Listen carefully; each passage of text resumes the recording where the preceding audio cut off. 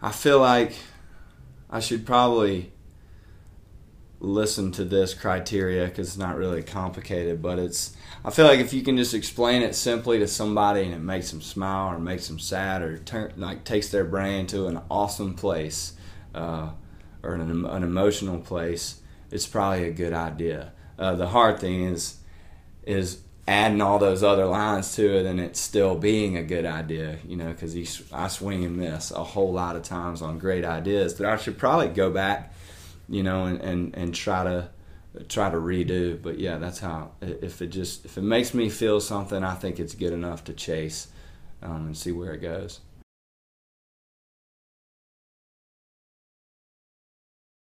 I think that's different. I think the editing process is different for different brains, just different people. I'm more. I beat up a line. I mean, when I think of a line, I want to get it right then. I don't want to just spout it out and say, hey, I'm going to go back later and fix that. I do each line, like a puzzle. And a lot of times I'll start with chorus first because that was the idea that sparked me. So I know that's where I want to go.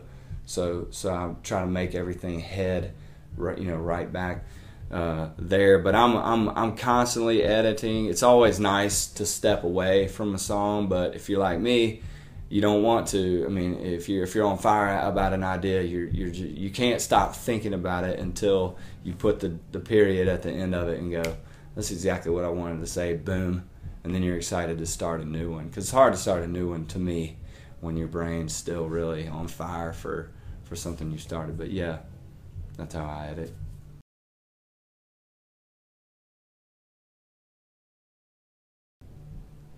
To me, again, this is just a personal. It's not really a technical songwriting tip, but for songwriters in general, if I had like somebody who was like, "Hey, tell me about songwriting," I would say, don't let a bad song or a swing and a miss break your heart as much as it can. Because I mean, me and my friends, like Doug, we write every Tuesday and we try so hard to nail. I mean, because it's not like we ever start an idea and go, hey, this is a bad one, let's write it. There are always ideas that matter to us, and I think at some point all songwriters have to wake up and go, hey, it may take me 15 bad, just mediocre songs. They're good, they sound good, that somebody could cut them, whatever, but you're going to get to that one. It's always one more song closer to that one, like Working On, that we wrote, where we had a real feeling,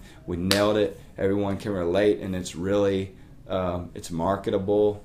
People can't hear it without just relating or loving it, and you just got to kind of give yourself a break and try your best. And come home and don't be mad at yourself when you swing and you miss. If we all could write hits just whenever we wanted to, we would all be gazillionaires, and we're not. So yeah, just take it. Just try. Get up and shoot every day, but don't get discouraged. And like Doug said, be persistent, love the process, and try hard.